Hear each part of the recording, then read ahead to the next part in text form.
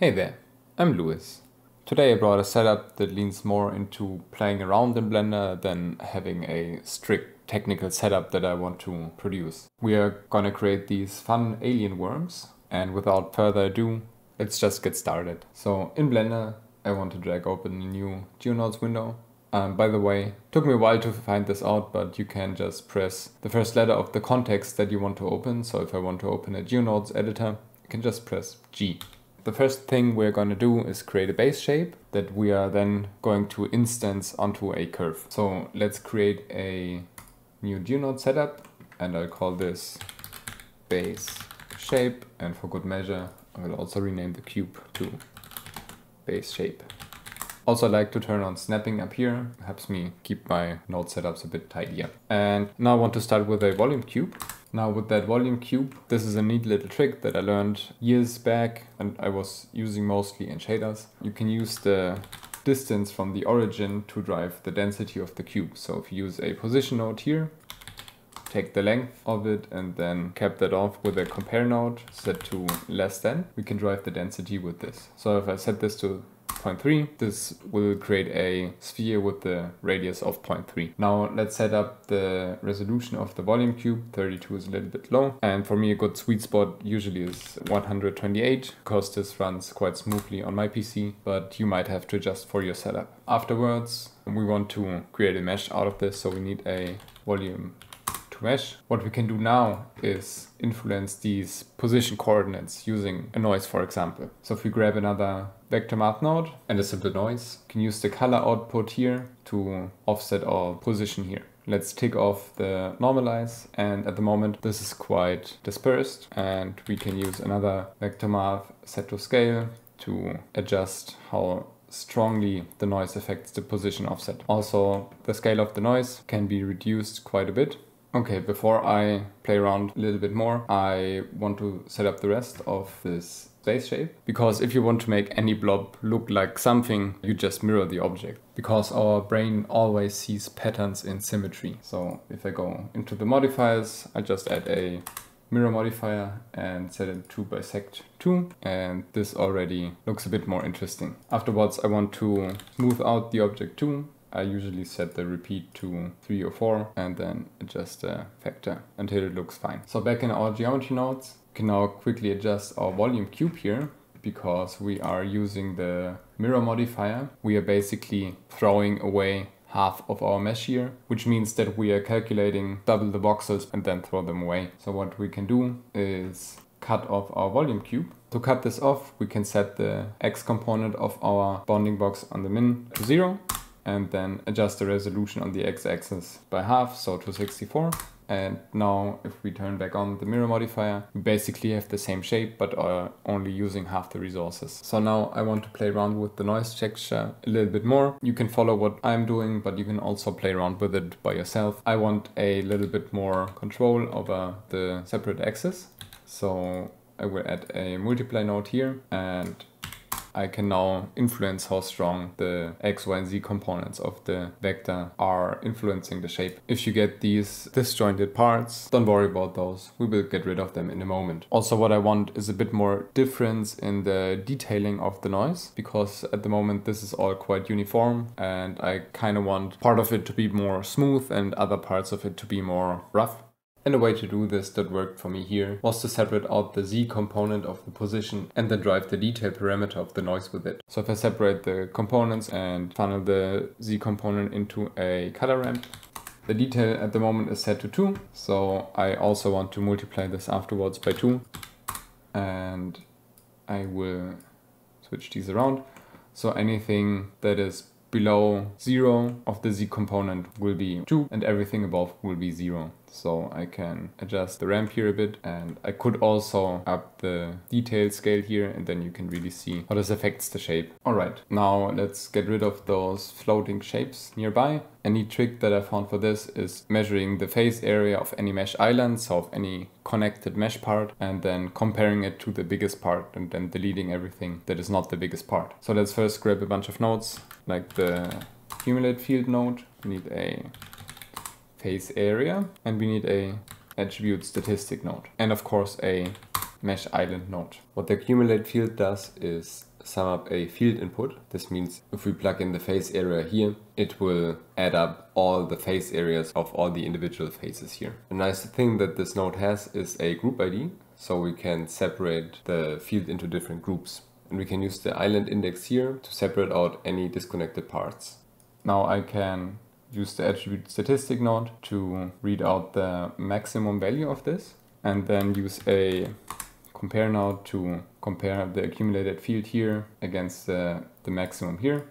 Set this to less than. This selection now will be all the parts that are smaller than the biggest part. So now we can use the delete node to delete those parts. And now we always have only one singular part. I will now play around a little bit more with the noise values here until I find a shape that I'm satisfied with.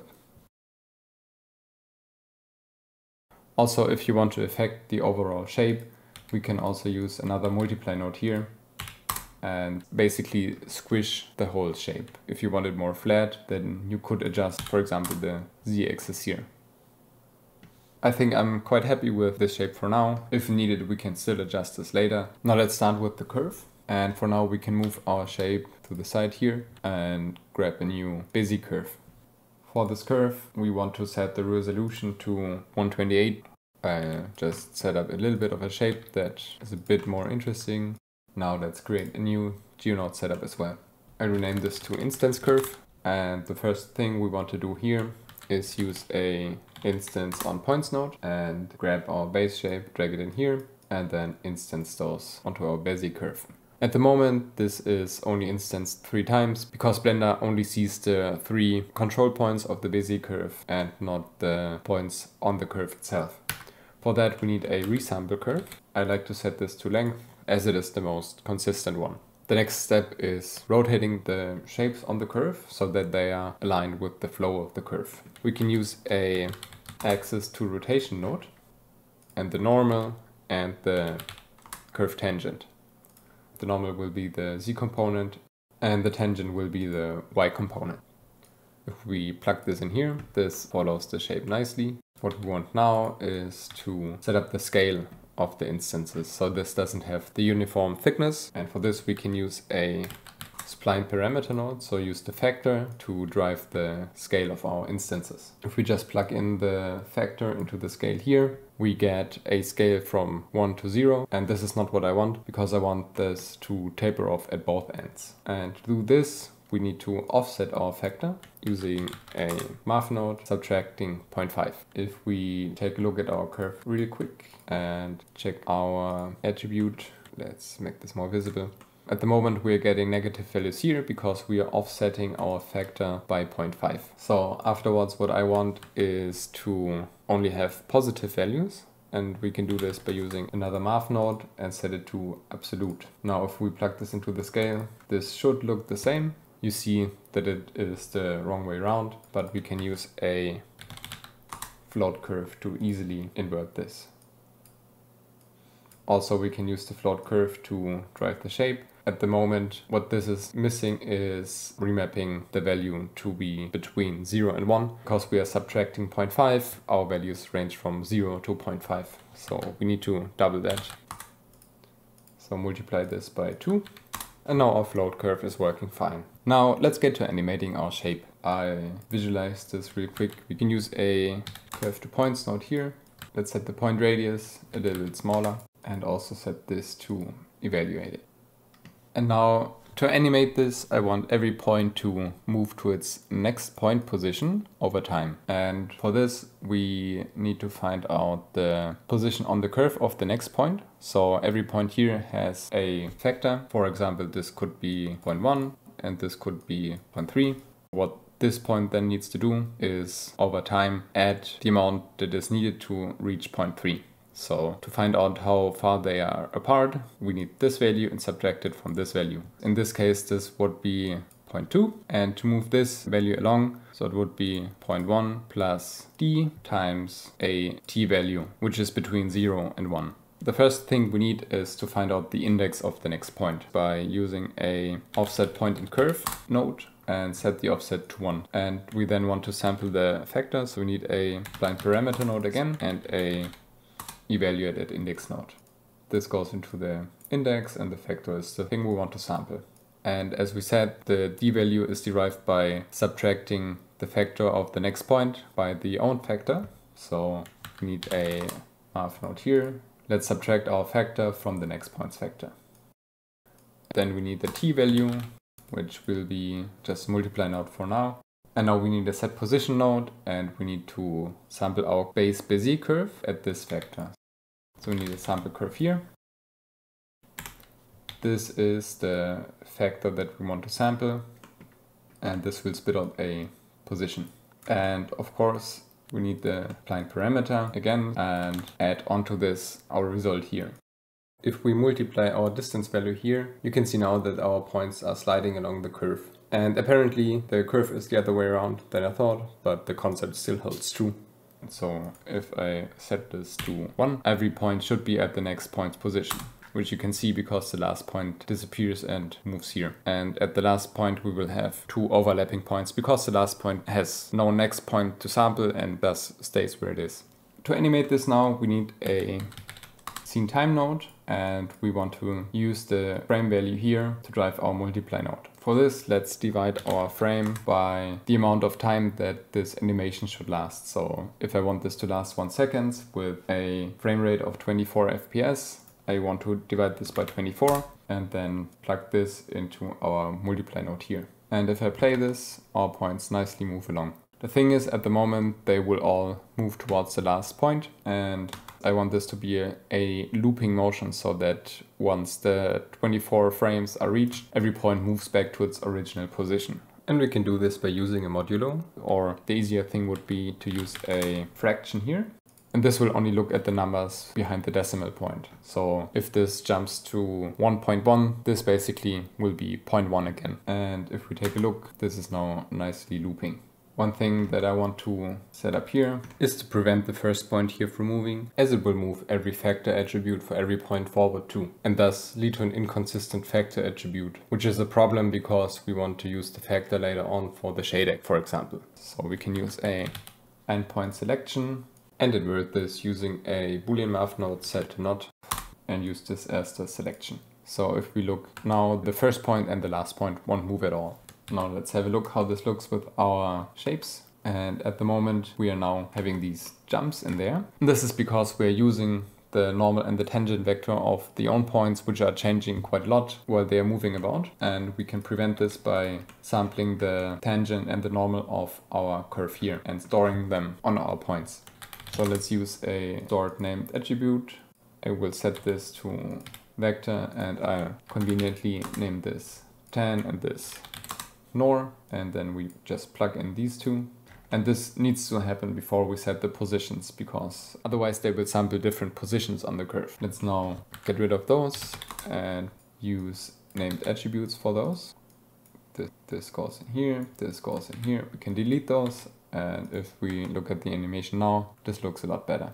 At the moment, the first instance here pops in a little too big. To prevent this, we can adjust our float curve here a little bit. Also, we can decrease our resample length. And now this already looks quite interesting. So this is the base for the animation done. Now I want to implement a bit more artistic control. For example, I want to be able to reverse the curve movement. For this, we will add a reverse curve here and use a new group input here to drive this. I want to set the default to 0, so the default is just a normal curve. And I can use the value in the geonodes here now to invert the curve.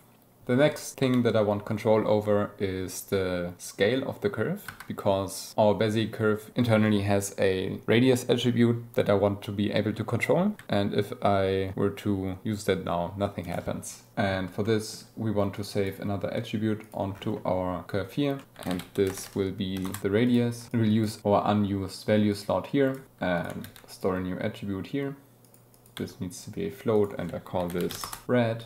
And now at our point instancing here, we need to multiply this by this attribute.